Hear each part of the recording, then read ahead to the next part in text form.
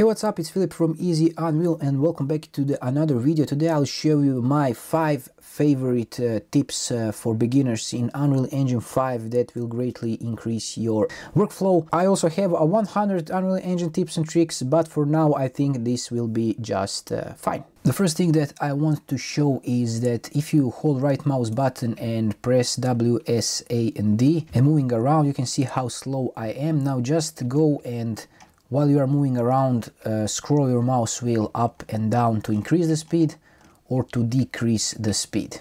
You don't want to go up here and change the speed all the time and then moving around. Just use the mouse wheel and you can see how the speed is changing up here. The next very useful thing is if you select any object in your level, just click it and press F, it will go to that object. So no matter where you are, just press F and it will move it here.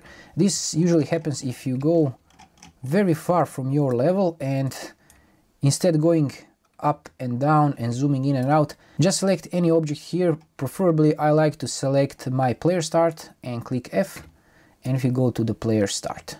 Also don't forget, if you right click anywhere on your map and click play from here, it will play the level from the position that you just clicked. The next tip is very useful. Just select any of your objects and hold Alt on your keyboard and select one of these arrows and just duplicate it here and it will snap to grid. You can see how it nicely snaps, so you can just quickly copy and paste assets in your level. Okay, the next tip is if you press G on your keyboard, you will remove all these helpers here.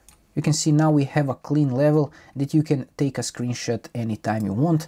And performance-wise, if you are building large levels, you can go up here that says Performance and Scalability Tools tied to this viewport, click it, and you can change the platform.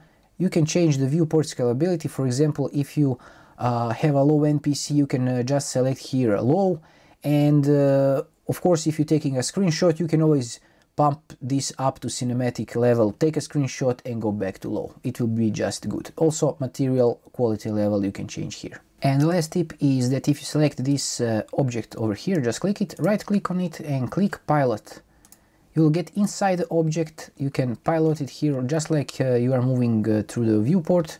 And if you click here, stop piloting, it will go out and you will see your object here in the sky. And this is it. I hope this helped you out. If you want to check out more tips, I have 100 tips and tricks for Unreal Engine that you can check out in this video. Thanks for watching and see you in the next one.